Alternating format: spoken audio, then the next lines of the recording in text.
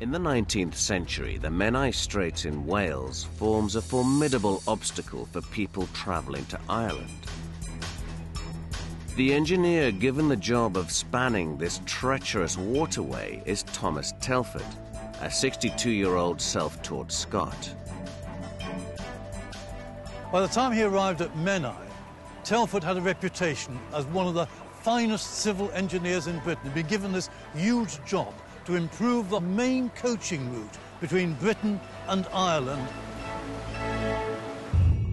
Telford considers constructing an arch bridge from cast iron. But he would have to use scaffolding to support the arch while it's being built. This would block the movement of ships along the busy waterway. The planners don't accept this, so Telford goes back to the first principles of bridge design.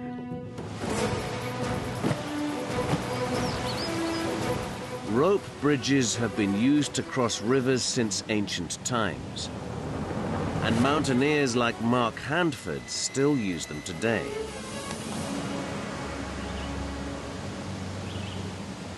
So the most crucial thing in any form of bridge is the anchor point. So we've got the tree as a solid anchor. Without these anchors, the whole bridge is going to collapse. 2, 3, 2, 3, 2, 3. Next, they pull the ropes taut. 2, 3, 2, 3. Stop. Hold it there. The bottom rope carries the load. The top ropes are for holding onto. Once you get a stringers on, it'll be great. These are really good now. Yeah, cool. It'll self-support then. Tying them together forms a rudimentary suspension bridge. It's fine for soldiers, but would hardly do for the London to Dublin stagecoach.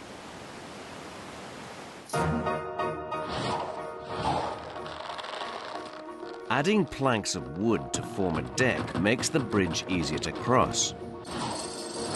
And iron chains allow it to carry heavier loads, but the deck still sags.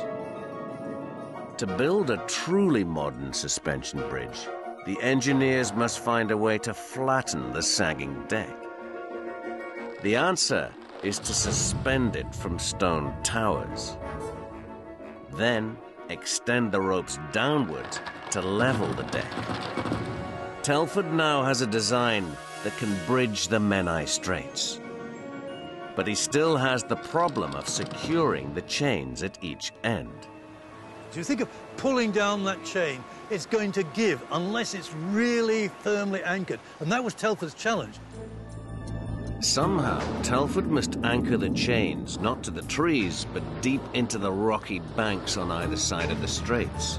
To do so, workers blast their way through the rock to create an 18-meter-long tunnel.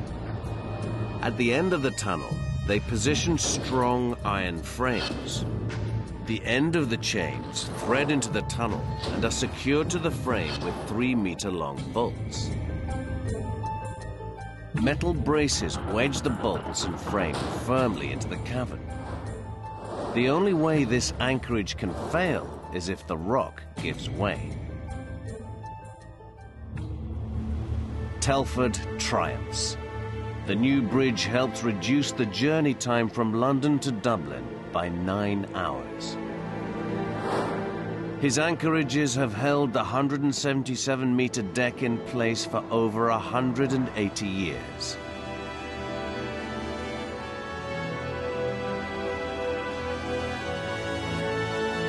Today, it still carries thousands of vehicles every week.